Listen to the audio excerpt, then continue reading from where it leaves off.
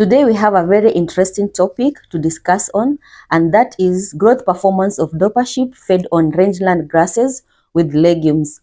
This topic is drawn from on-farm research that was conducted by KALRO team on KALRO Ranch, which is located in Voi sub-county. The team will take us through the objectives, materials, and method used on the research, and will discuss the results and conclusion drawn on that research. Let's get started. Our objective, we used the sheep, which also contributes to meat in our country because we have deficiency of meat. So our objective was to determine the performance of sheep fed on specifically the African foxtail, which is Cenchrus ciliaris, and then bush rye, that's Centropogon macrostagius. And these two grasses, they were combined with two legumes. And these legumes, we had Dolichos, lablab, and Cowpeas. That is M66. Why did we use these grasses? That is in Kasigao. These are the grasses that can be grown at that place. Because initially we began by planting those grasses, and they do very well by model rainfall that is found in that area. So farmers, they don't have to worry about this because vis-a-vis these other upland or highland grasses, then the farmers will not really be able to maintain those grasses because they require a lot of rainfall. So we chose this because they are adapted to the environment. And then the Dolichos and the Cowpeas, even that little rain that they receive, they actually can harvest. The materials and the method that we used here, we had 6 treatments, and these 6 treatments, in every treatment we had 3 sheep, the Dorper. So in treatment 1, we had African foxtail and Cowpeas. African foxtail and Cowpeas, that was a ration or a diet that we used for that treatment 1. And then treatment 2, still African foxtail, but we used Dolichos. And then bush rye, we also combined with Cowpeas, and the same bush rye also with the Dolichos. So these were the 4 treatments that we did. And then we now had the control. That is now 5 and 6, they stood alone. We had also a treatment where we only fed African foxtail, and then another one, we also just only fed bush rye. It was a very beautiful and nice one. And this work was done in the Kasigao Ranch, on farm. Feed processing was done by chopping the grasses and legumes using motorized chopper. There is this chopper we use, I know you've seen it. And then the ration we prepared, that is 3:1. That is the ratio that we used. Grass was 3 parts, and then legume 1 part. Those from nutrition, you know that the protein should not be more than 1 part. If you increase, it is a waste. Even us, eating too much meat is just a waste. Okay. The weight ration, we fed individual animal in their own pen. And this one, we did it, that's 8 in the morning. Okay, the whole total ration, we divided by 2. If the animal was to eat maybe 1,000 grams, so we give 500 and then 500 at 2. The refusal were weighed in the next morning. You know, this ration we were giving daily for 24 hours. So when you give at 8, we also give the remaining, we add, and then we leave it there. And then the following morning is when we come to clean. You know, whatever we find in the morning, then that's what was not eaten. And then from there, we can calculate the daily intake. All animals' initial weight and weekly weights were recorded. That is during adaptation and experimental period. All the 90 days we put there, we weighed the initial weight, and then we were weighing weekly to monitor the body weight. We used a weigh bridge. There is a weigh bridge machine.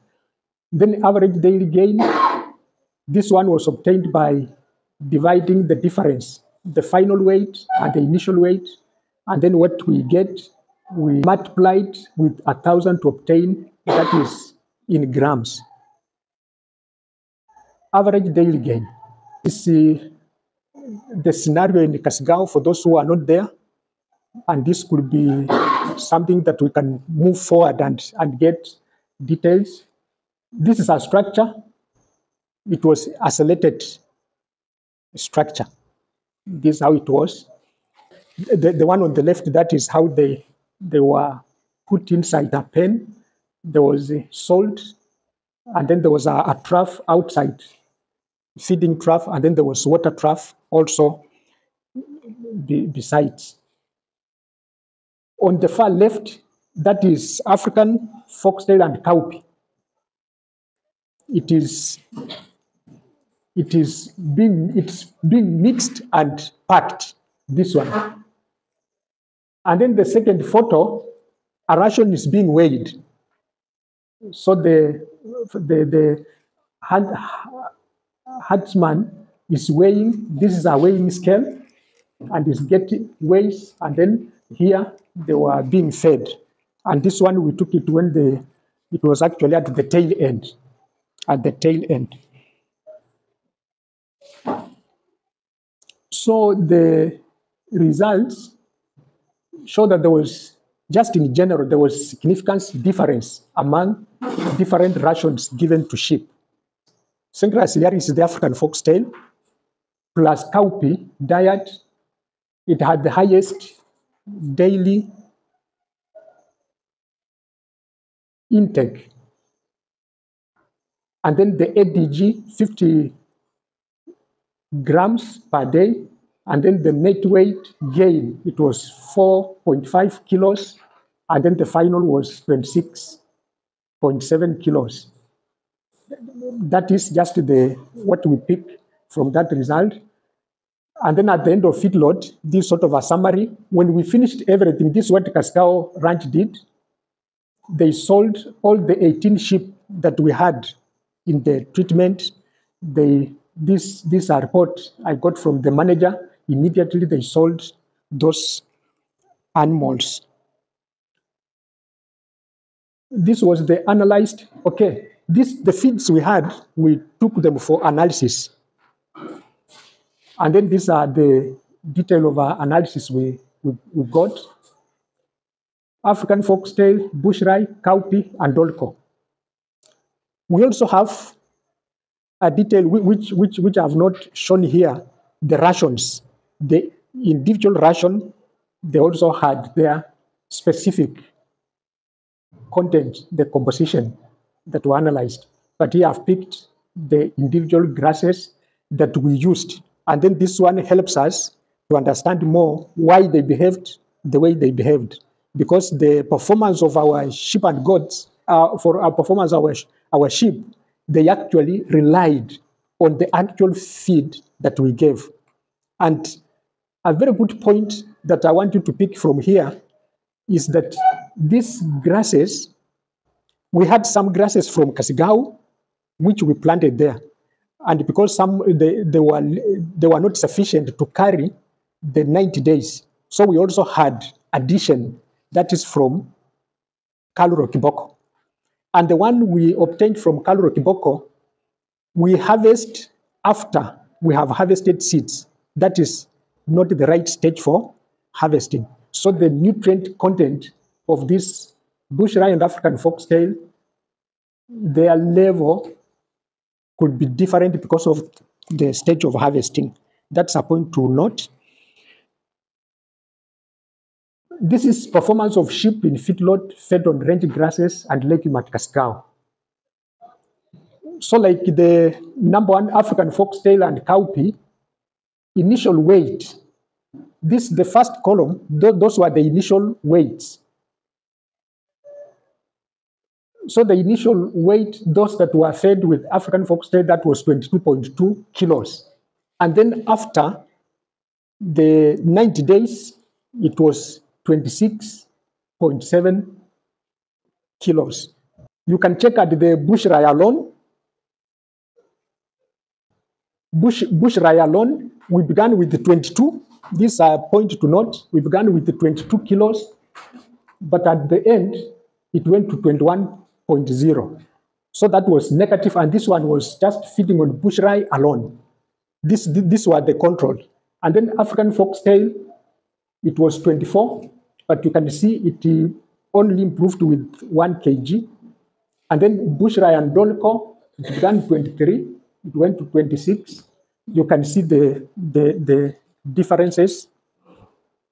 So this one, the major thing we can also note here is the direction.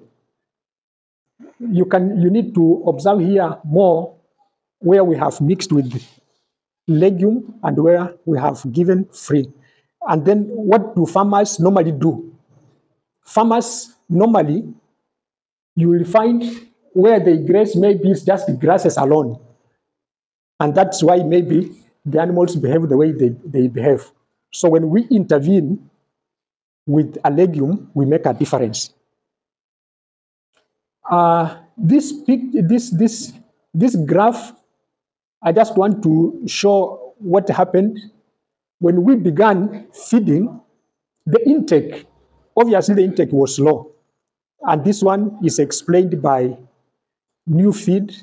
In fact, the Dorper sheep, okay, they like those that were being fed, they were grazing, and then we put them into a confined place. In fact, the first day, most of them didn't eat. They were just looking at food and they slept with the food. But after a few days, they started eating. And then I just want you to see the trend that when we began, the feed intake was low, but as they continued, it started increasing. Just look at that trend. And then just another point to note, feed intake, you find bush rye, it was low. And then followed by African foxtail. They are just following one another. Even the intake, the feed intake was also low because they were feed without legumes. So here, there was more feed refusal in sheep fed on African foxtail and bush rye grasses alone without legumes. The legumes recorded the highest CP content being 21.2 and 23. That's for Cowpeas and Dolichos respectively. Conclusion and recommendation.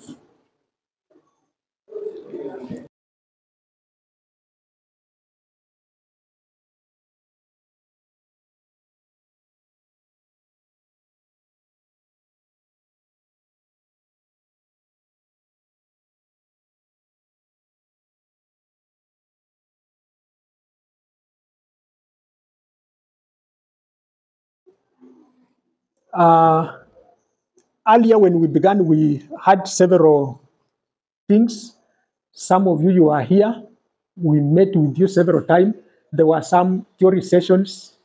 When I say Taita Taveta, there are several places we were, in Undanyi, Dambwe, that is Taveta, Mwatate. We held some workshops there. Like here, the last one, this was Taita, I think it's called Taita. I'm just trying to give some memory. Farmers were trained on land preparation, planting, grasses and fodder. I think this one was in Kasigao. This one was in Kasigao. And this one is also Kasigao. The seeds they were harvesting the other day.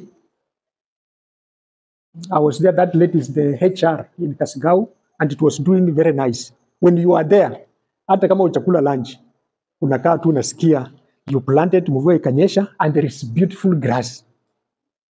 Hata kama sio wewe, you are not an animal, you just feel good.